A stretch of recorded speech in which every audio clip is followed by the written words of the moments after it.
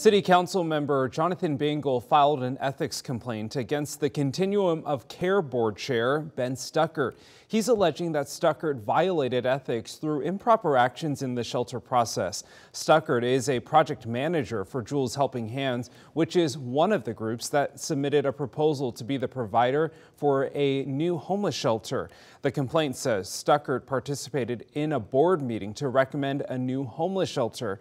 Although he recused himself from the vote, his participation in the discussions, quote, violated the COC's conflict of interest policy.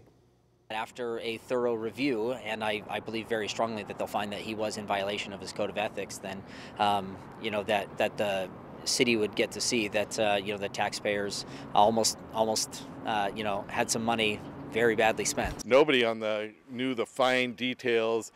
The 30 different people in the meeting didn't have any concerns with my actions at all during the process. So I just find it political grandstanding at this point.